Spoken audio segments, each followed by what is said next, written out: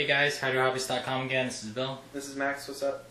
This is going to be the 6th video in our unboxing portion of our PC or our custom PC building guide.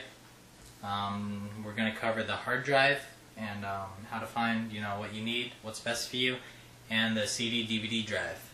So let's get to it. Alright, here's the hard drive. If you heard in the part selection vid, I had a Seagate drive that broke on me and I RMA'd it, so here's the new one that Seagate sent me.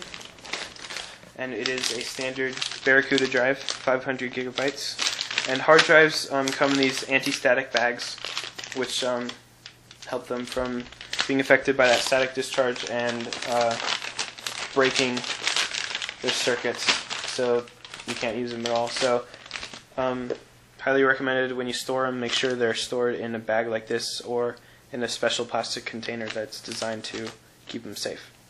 So here's your drive. It's pretty standard. It has the Sata power and data cables right here. And I wouldn't recommend using an old PATA drive in any computer because they're just so slow now, and SATA drives are getting really cheap. So this is a standard connector. It's a SATA 2 3.0 gigabits per second is the bandwidth, and yeah, there's not really much to say about your hard drive. Just we'll get into different types of hard drives when we go over what to look for when you buy them. So yeah. 7200 RPM, I think. Pretty standard for a hard drive.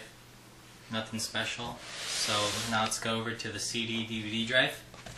Alright, so these components are actually, they're kind of annoying to me because they're still really slow. It's so much faster if you have like your data on flash memory, but obviously all the programs you're gonna get will come on CDs and DVDs today, so something you have to live with. But these are extremely cheap components, only about $18-20 bucks for a new one, and there's really not much variation in between them at all. Just there's a few features you can look for. Light scribe, in which you can get special DVDs which you can laser etch from the drive and make your own labels. I've never used that before, but doesn't look like this one has it. I have another drive that has it though, but never seemed that useful to me.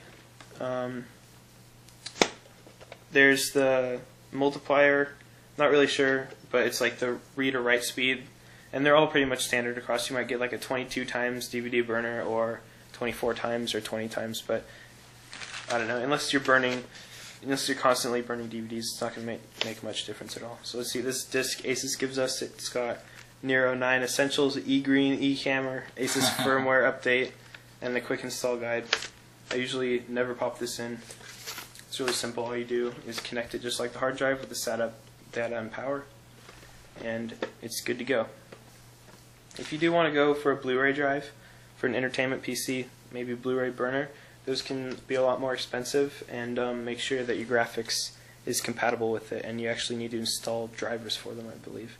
But this is just plug and play. It'll work with any kind of computer. Again, these are all SATA connecting. If you guys are still on ATA, ribbon cables, now it's just, should have switched already, but right now, I mean, the components are just so cheap, and the speed upgrade will definitely be worth it. Okay, so this concludes our unboxing. Now we're gonna tell you guys what to look for when you're looking to buy hard drives. Alright guys, so now we're gonna be just giving you the lowdown on what to look for when you're buying a hard drive. Alright, so there's a couple things that are standard with all mechanical drives, and what mechanical means is that inside this drive there are actually disks that spin around, and drives today have like multiple platters, so you get more storage space, but keep in mind that there are moving parts in here, while the SSDs that are becoming more popular have no moving parts, as they're just flash memory. But you have your RPM on this, which is the same as the fan's rotations per minute, and that's just how fast the platters will spin. And the higher that is, the faster your data read and write speeds are going to be, because the laser can find the files quicker if the disks are spinning around faster. So That's a good thing to keep in mind. Pretty much 7,200 RPM is standard almost on everything, while on notebooks, because they're smaller and they need to consume a little bit less power, they have 5,400 RPM standard. And you can get drives like the Western Digital's Velociraptor drives, which have a 10,000 RPM standard, and that will increase your read and write speeds a little bit. In terms of overall performance, if you've already got a nice performing computer and you're looking for that extra speed upgrade, something cool you might want to look into is basically solid state drives. Here we have an Intel X25M 80GB that I just pulled from my laptop, and this, as you can see, compared to the Seagate drive, it's extremely small.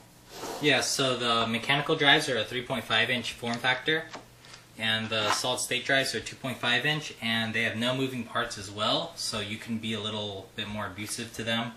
Though I wouldn't really recommend that because currently the prices are pretty high. But again, if you're looking for just that extra boost in speed, definitely something you want to look into. Yeah, basically, if you haven't tried an SSD yet, then I don't know, you might say like, oh, what's the big deal? You know, my hard drive's fine. But once you actually try it and you install Windows on it, I don't think you'll ever want to go back to a standard hard drive because it's just so amazingly fast. How quick everything opens up. The one thing you're going to sacrifice though is your money, and of course the size of the drive itself, because solid state disks cost a lot more per gigabyte than regular mechanical drives do. They are dropping down though, so what's becoming increasingly more common is just using a solid state drive as a boot drive. So basically you load up your operating system on here and any sort of programs you use a lot, and then you just use your mechanical hard drive as storage. So you get the access times of a solid state drive and the storage of a mechanical drive. Okay, so that's going to wrap it up for our hard drive and CD DVD drive buying guide and unboxing. Hardware Hobbyist out.